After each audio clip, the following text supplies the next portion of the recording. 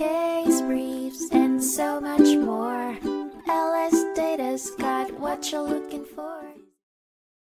In an Alabama Supreme Court case from 2010, Priest v. Ernest W. Ball and Associates, Inc., the Buxtons challenged their own property deeds interpretation. Their contention centered around whether or not they held the land in question in fee simple.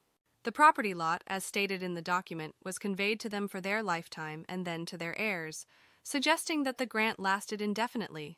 However, the deed also contained exceptions to warranties, interlacing complexity into the document's understanding. The exceptions involved easements and restrictions, which are legal rights to pass over land owned by another party.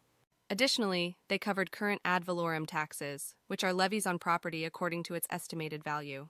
Despite this ambiguity, the initial court ruled favorably for the Buxtons, seeing the language as indicating a fee simple ownership, the highest possible form of real estate ownership.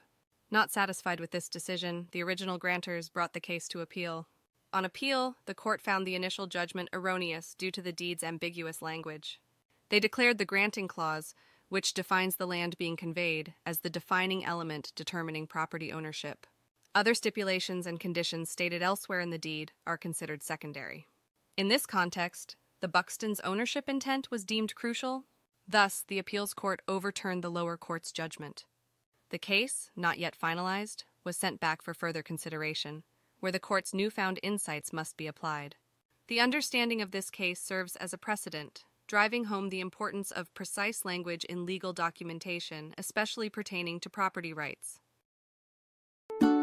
Case briefs, and so much more.